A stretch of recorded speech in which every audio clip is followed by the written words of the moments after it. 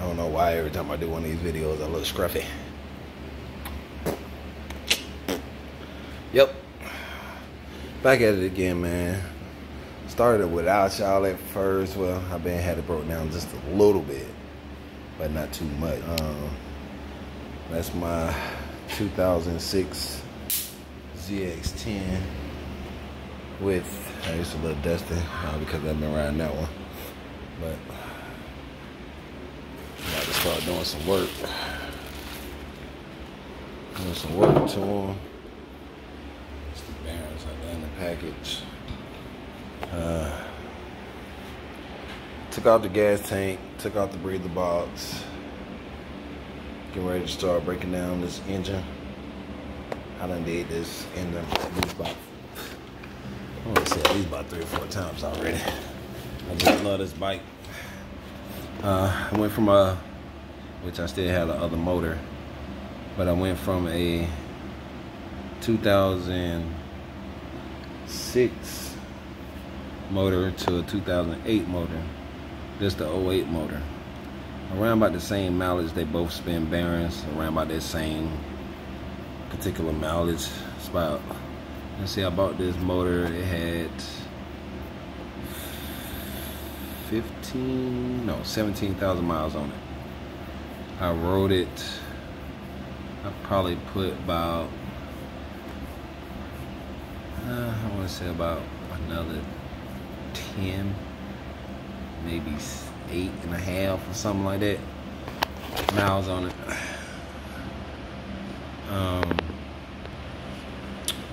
And the motor is always spinning bearing around about 25,000 miles. Because the second motor that did the same thing, around about the same mileage. But I'm gonna go ahead and rebuild this one because I like this 08 motor. Plus I had really no motor work done to it, to be honest with you. I just have an ECU flash and a tune. That's probably about it. But she is stretched a little bit. This bike is dusty, man. It's been sitting up for some months. But I'm tired of riding that. I want to get back to riding this. I like this one a little bit better, to be honest with you. No offense against the Zook fans, Zook Nation. I like this Kawasaki a little bit more better. It's a lot lighter. Of course, it's a 1000 versus a 1300. But it's a lot lighter, a lot more durable. Believe it or not, I can hang curls a lot more in this one than I can in that one. So that chicken strip versus that chicken strip, I was doing like $180, maybe a little bit faster than that on that bike. Going around a curve, not really a curve, leaning on the highway, and the whole bike was just like dancing. I was scared as hell. I had to slow down. But this one, shit, I done had this bike at like 190, and yeah, like 190. I think it was 190, and it she hang good. I love her. She hang good, man. I just got my new Deadpool stickers in for. I'm about to lace this one up with Deadpool. Once I get done with it, I did my red and black Zook. I had a 2005 Suzuki 750. I love that bike. Well, I did everything to that bike. It's on my book. It's on the book. I ain't got no Instagram or nothing like that, so, but it is on the book. I did everything to that black and red bike. Everything. And they trashed it after I sold it. I tried to buy it back probably about twice. And each time I was just like, fuck it. Because I had the 1000. The 1000 is good, man. I love this 1000 for some reason. But you know, I could go up in years on a 1000, but I really can mess with this bike the most. Like, this, man, I done did this motor. I swear, when I first bought the bike, I bought it with a blown motor. I paid like $2,200 for a bike with a blown motor.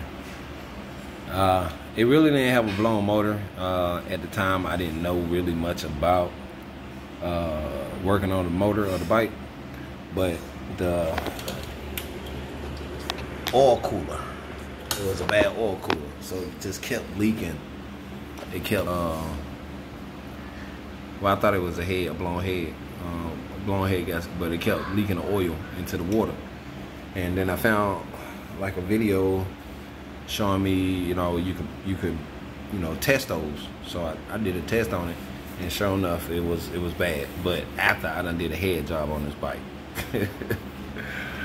man, I went through like 3 head jobs because I thought I was doing something wrong, bro. Man, kind of find out. Turn that back around. There's that little guy right there.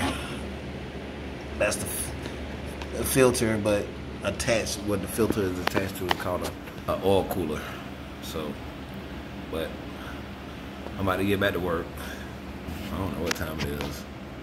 It's 9:56. I'm probably gonna spend about another hour on it. At least I can get all the wires, everything disconnected, all the water in there. I got all the water out, and that's what that is right there. There's oil everywhere else, but water. I haven't even took the oil out of here. Still gotta take the exhaust off.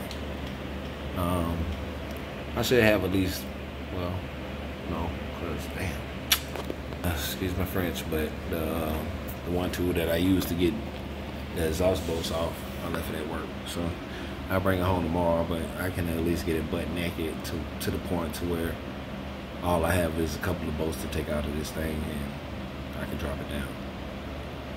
Well, y'all, I'll holler at y'all on the next one, man. Y'all stay up.